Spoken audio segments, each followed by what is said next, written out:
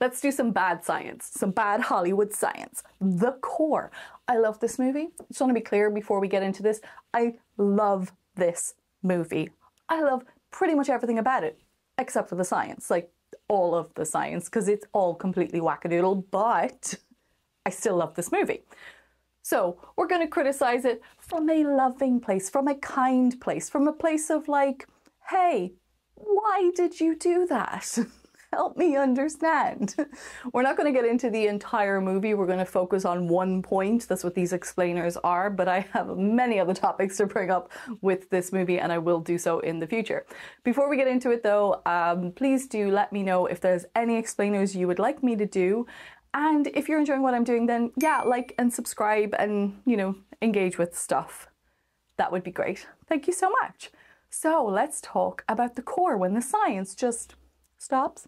Now, like I said, there's a lot of wild claims in the movie, but the one that really just like, it just like hurts, it's this scene.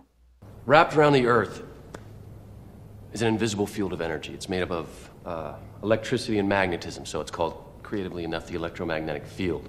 Yeah, you see, no, it doesn't. That's not what it's called. It's not how it works. What they actually mean here, and what they should have said, is the geomagnetic field. Because Earth has a magnetic field. Yes, it does interact with charged particles from the sun. Absolutely. But it's not made of electricity and magnetism. Now, the phrasing, we could say it's technically true in some sort of abstracty kind of way, because electricity and magnetism are linked. But in this context, it's just really bad science communication from the character who is meant to be a geophysicist. And throughout the entirety of the movie, they keep calling it the EM field. EM field, EM field, EM field, EM field, EM field. As if our whole planet is just wrapped in like some Wi-Fi signal and it's just suddenly glitching or something. It's not. It's a magnetic field generated by the motion of liquid metal deep underground. So before we talk about what would happen if Earth's magnetic field just disappeared, let's talk about where it actually comes from. The core, the peach pit in the center. That's a tricky one. There's two parts, the inner core and the outer core. What we're dealing with here is a planetary scale magnetic field. The geomagnetic field. It's generated by what's happening deep inside Earth. It's what keeps solar radiation at bay, it protects our satellites, it makes compasses point north. And it's created by what we call a geodynamo, which is a process happening deep down in the Earth's core. So about 3,000 kilometers down, you will reach Earth's core. The inner core is solid, and it's about the size of the moon. The outer core is a 2,200 kilometer thick shell of molten iron and nickel. So it's hot, it moves like a fluid, and it's electrically conductive. And this movement of electrically conductive liquid metal combined with Earth's rotation creates a self-sustaining loop, the geodynamo. Moving conductive fluid generates electric currents. Those currents generate magnetic fields, and then those magnetic fields influence the flow of the fluid. It's a feedback system, and it keeps going as long as there's enough heat to drive convection in the outer core. Now, this isn't just like some idea or some sort of guess. It's supported by seismic data, computer models, and high-pressure lab experiments.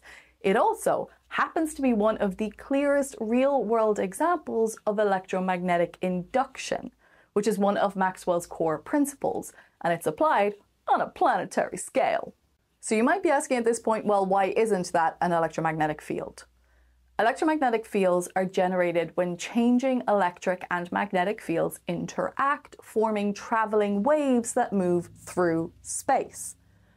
Yes, Earth's magnetic field is related to moving charges, and it does fall under the umbrella of Maxwell's equations.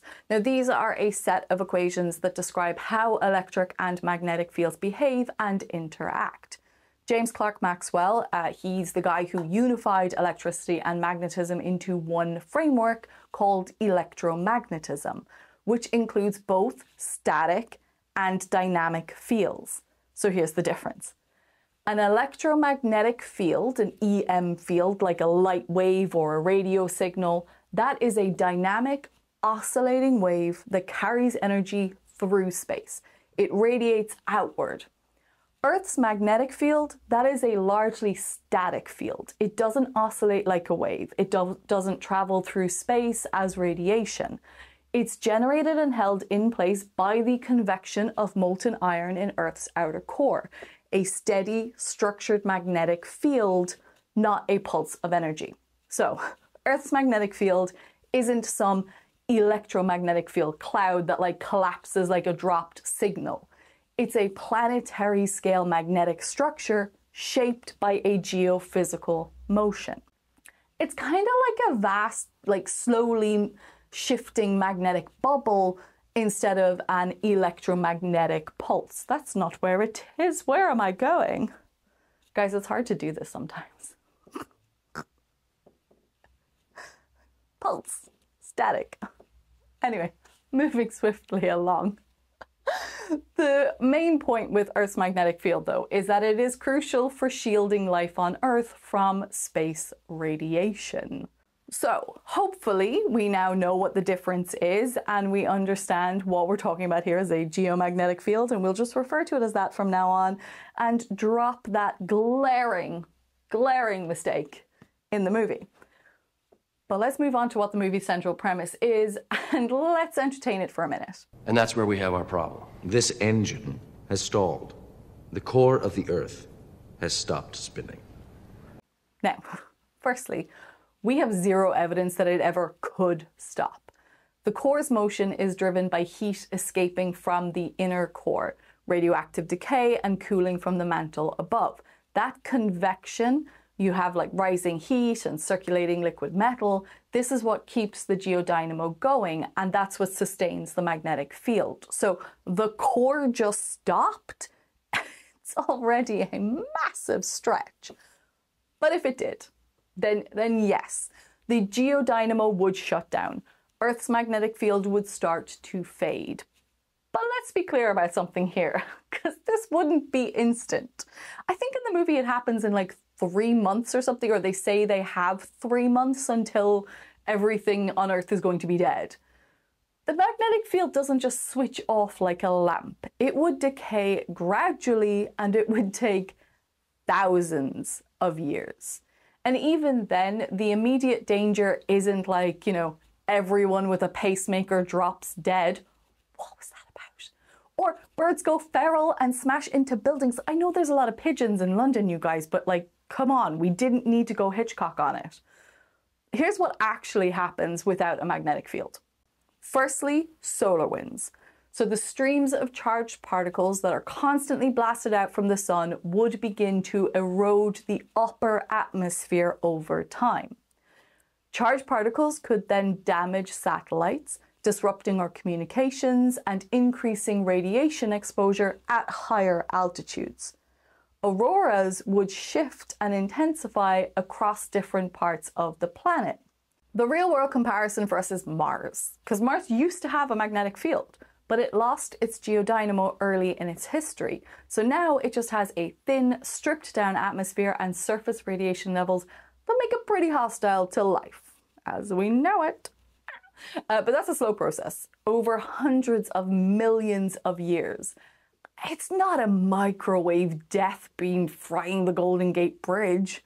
The core basically says, in 3 months, all electronics will be fried, and in a year, the planet will burn. Like, come on. Okay. Fried electronics, sure, if we had a massive geomagnetic storm, but that's solar activity, not core behavior. A burning planet?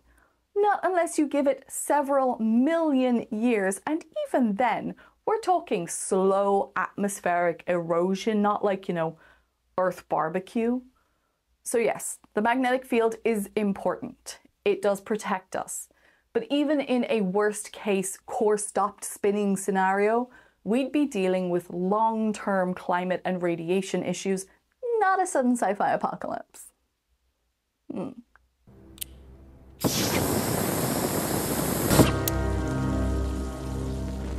3 months, gentlemen. and we're back in the Stone Age. A full year, the field collapses, and that. Look, the core's not a science documentary, okay? We're not gonna freak out about it. It's a disaster movie. It's from the golden age of landmark destruction and slow motion hero shots. But it is trying. It's ridiculous. It is completely mad, off the rails. But underneath all of that, there's real science poking through. Okay, no, I am reaching super hard with that. I mean, come on. They got the structure of the Earth mostly right. There we go. At some point, they do name check the dynamo. But, like, they make the magnetic field seem like something that matters because it does, which is great.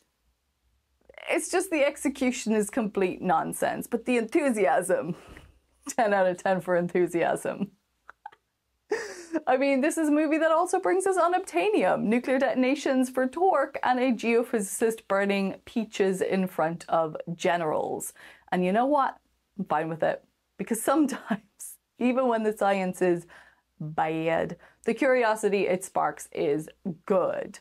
And if the core made you want to learn why the magnetic field matters or why birds don't usually start attacking humans en masse, then it did something right.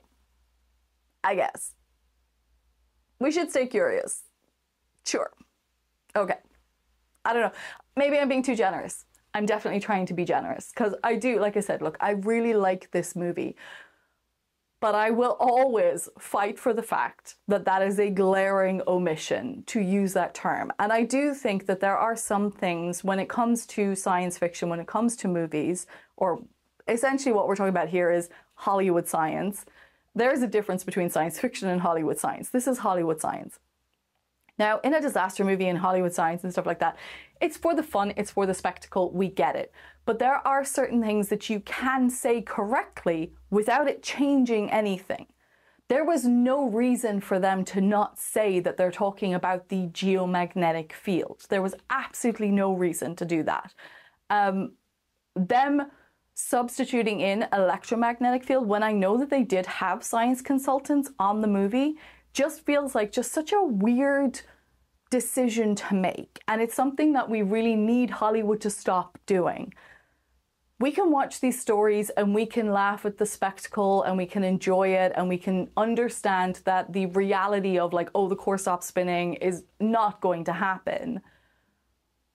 But we don't have to take the, you know, wild, crazy story science for the sake of filmmaking and make it just a ridiculous mashup of the real science, if that makes sense, you know?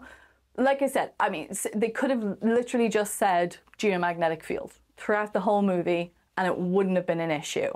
It's the fact that they took something very real and said it was something else that makes no sense, and I don't understand why a filmmaker would make the choice to do that. Because all it does is it confuses people, because these movies do make us curious. We do start to wonder, oh, could the core stop spinning? Or what would actually happen? Is what the movie is saying what would happen? And that's why I make the videos I make, because I enjoy looking at those movies and answering those questions as best I can.